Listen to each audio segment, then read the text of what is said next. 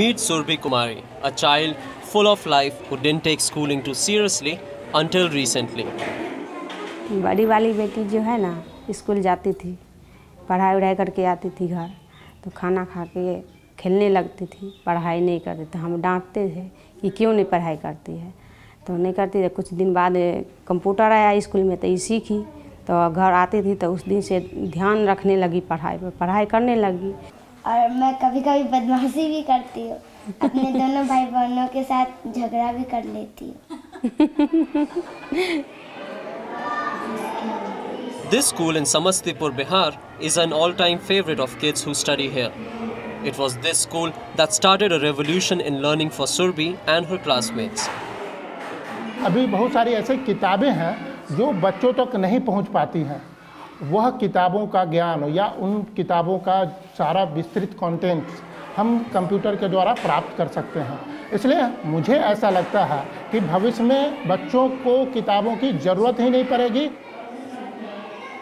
I am Sai Prashanarath, Youth for India Fellow, and I am working with Aga Khan Rural Support Program India in Samastipur, Bihar.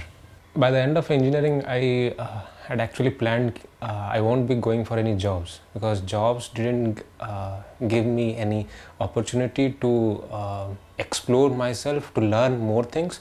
So this is why this is when I came across the SBI Youth for India Fellowship, and this gave me an opportunity to actually do what I was passionate about, to introduce technology in education sector in rural India. Technology is the heartbeat of learning here. Once unknown to computers are now a student's best friend. Kids here love finding their own answers using Wikipedia and ebooks, a revolution where teachers rely on students for answers sometimes. हमें लगता है कि जो किताब से ज़्यादा अच्छा computer ही है, क्योंकि कंप्यूटर से अगर किसी क्वेश्चन में फंस जाते हैं तो उस पर विकिपीडिया से टाइप करके जो क्वेश्चन फंस गए वो टाइप करके वो डिटेल में बता देता है उसको। Sai's vision spurred on child's creativity and excitement towards learning something new every day. With such success, there are plans to extend the same program in 5 more schools in other districts of Bihar.